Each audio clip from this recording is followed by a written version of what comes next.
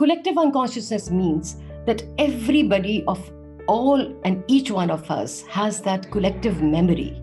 It could be hidden in some people, it could be some people will be more aware of it, but it's part of our core. It lives there. And each one of us has an intuitive and instinctive understanding of that thing.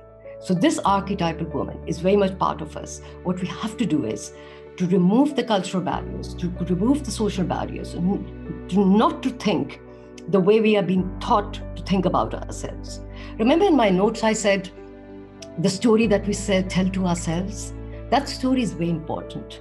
Because you see, when you are alone in your bed, and when you're thinking and talking to yourself, I want you to become aware of it.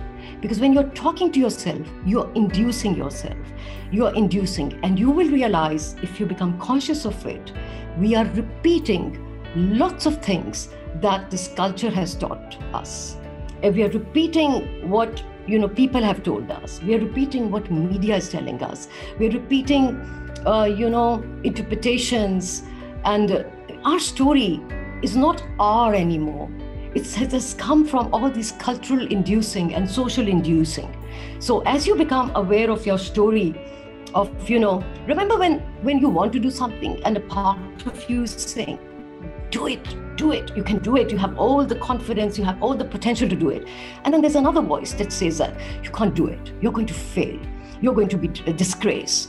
I want you to become aware of this inner narratives, because this inner story is going to come into your relationships. It's going to come when you're raising children. It's going to come when you are going to deal with your fears.